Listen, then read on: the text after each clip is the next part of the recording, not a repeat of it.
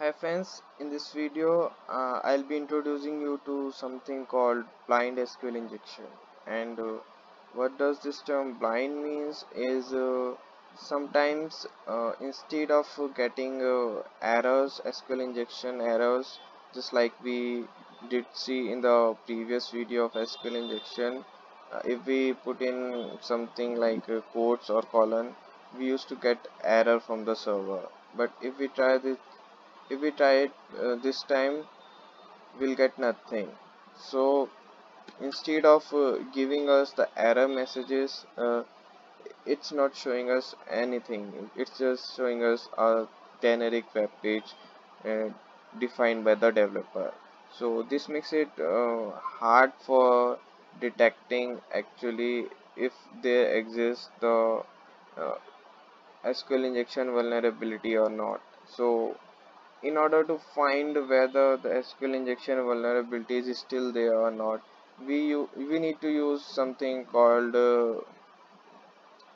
time-based queries. So what we does is instead of trying normal SQL queries like single quote or one equal to one or double quote or something like this, uh, they're not gonna tell us whether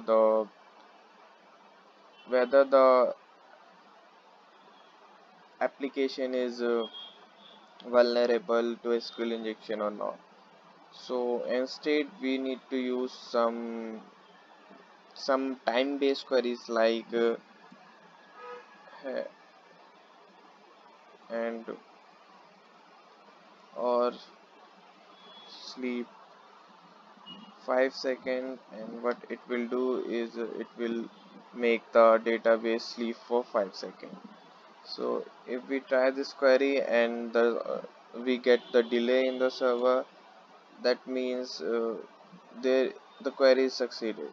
So if we see it's just revolving, that means the query is seems to be succeeded. So in order to detect blind SQL injection vulnerabilities, we use something like this. And if we just try to observe the behavior of the application, and depending on whether how the application is behaving, we figure out if there is the vulnerability exists or not. So in the previous case, it got delayed for a long time because I made it a sleep of 5 seconds. So let's just try to make it a sleep of 1 second and see if it sleeps for 1 second.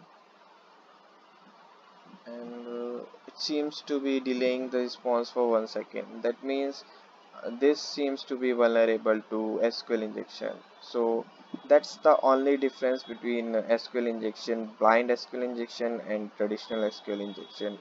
In blind SQL injection, we don't get error messages. Instead, we get the generic page defined by the developer. And in traditional SQL injection, we get the error messages from the backend database, like if there is a syntax error or unknown column or something like this.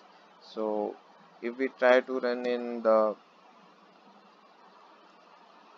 traditional query, we'll get the results. So exploiting it is a bit difficult because of not getting the error messages, but it's somehow same except for how we are going to detect it. Once we detect the SQL injection successfully, then exploiting is similar to what we did previously. So I'm not gonna go for the exploit phase.